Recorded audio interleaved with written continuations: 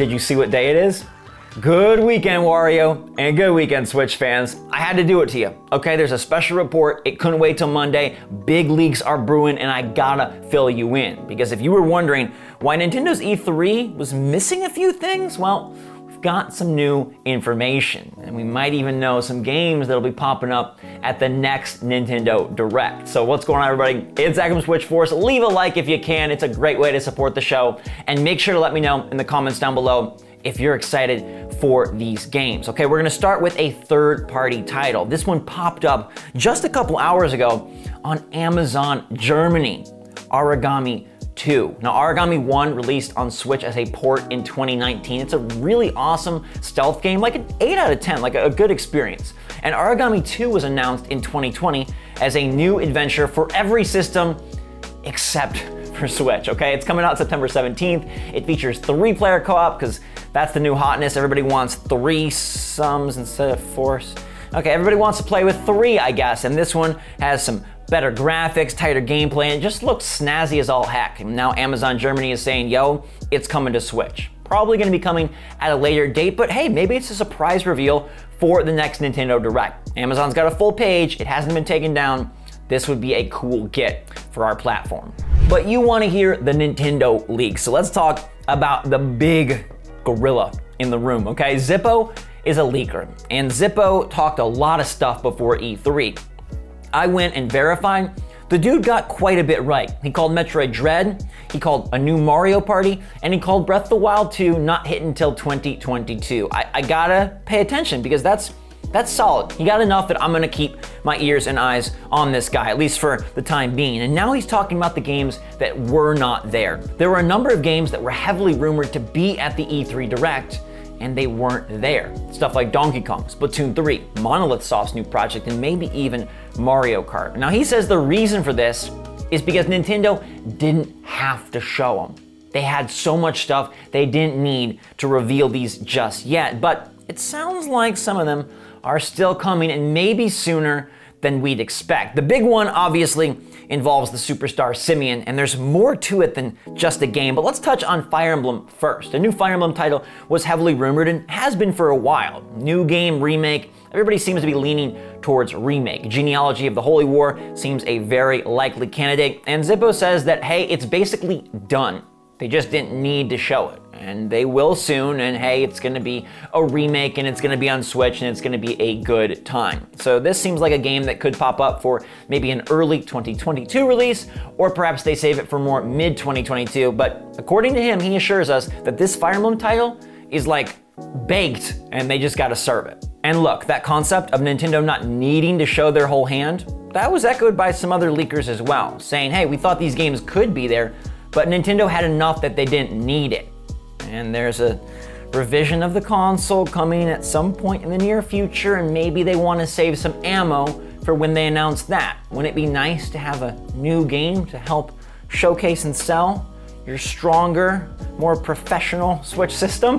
But let's talk about my boy Donkey Kong. All right, y'all know I'm a big DKC fan. In fact, I found this paper recently, something I wrote in kindergarten, where I said my big dreams were to go to Disney World and to get Donkey Kong Country 2. Now, both those came true, so my dreams have been realized, but it would be a better future if there was more DK.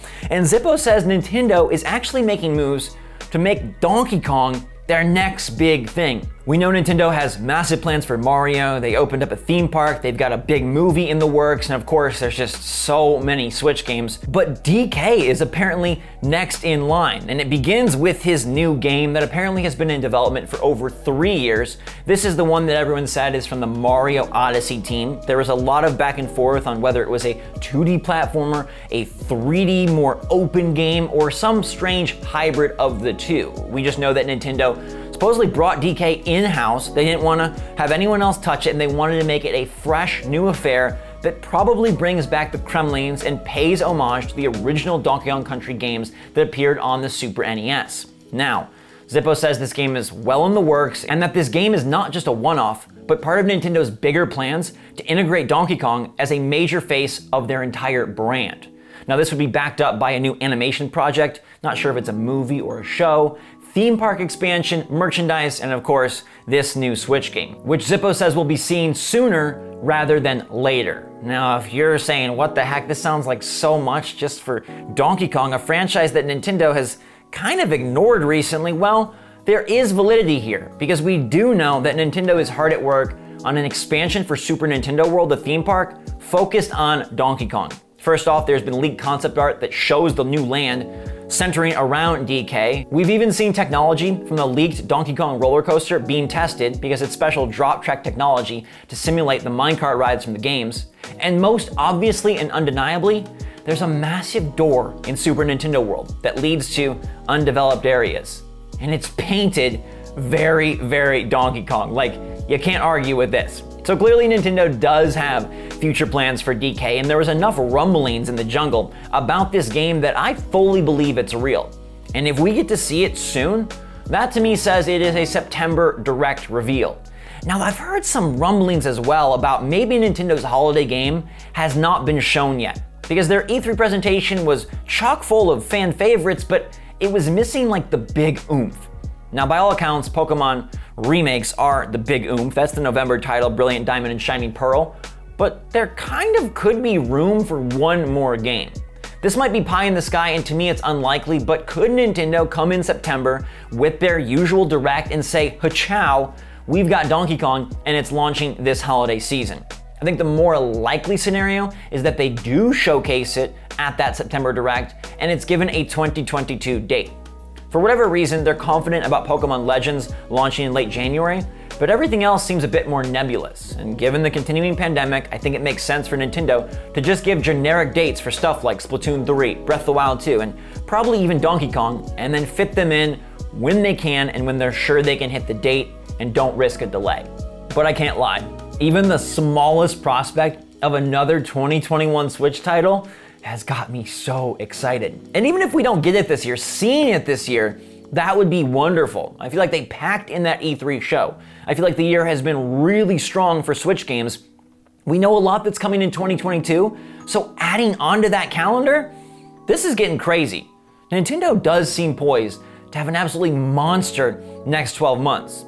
Whether you believe in the Switch Pro or not, they're clearly gearing up for the second wave, the second coming of Switch glory. Zelda, Mario, hey, Donkey Kong deserves it. I'm so glad that this guy is gonna be back in a focal role. I love the cast of characters, I love the games, and if they can find a way to make it appealing and awesome and even innovative with a new title, whether that is 2D, 3D, or some hybrid, like that is day one, instantly one of my most anticipated games. I'm no seamstress, but looking to tie these threads together, maybe it does make sense. Nintendo has a planned Switch Pro announcement, they got a few games they saved up, makes for a pretty special show. You got a brand new platform and a couple surprise games. I mean, that is one way to get your audience really eager to spend money. You know, they're leaks and rumors, so you gotta take them with some grains of salt, but make sure to let me know in the comments down below if you're excited about a new Donkey Kong game for Switch being announced soon. And also about a Fire Emblem remake coming quicker than maybe we expected. I looked at Zippo's record, he got a good chunk right about E3. The ones he got wrong, he says are still coming. So we'll have to wait and see. I'll be paying attention, but consider me very intrigued. Now, I hope you all have a wonderful weekend. Make sure you're staying safe, okay? A lot of great games coming, so I need you here. And we need you back on Monday for another episode of Good Morning Mario. Hope you enjoyed the weekend show. I love you guys a lot. Hit that like button on your way out. And until next time, everybody, thanks so much for being a part of my life and a part of Good Morning Mario, Good Weekend, the show. SwitchForce, out.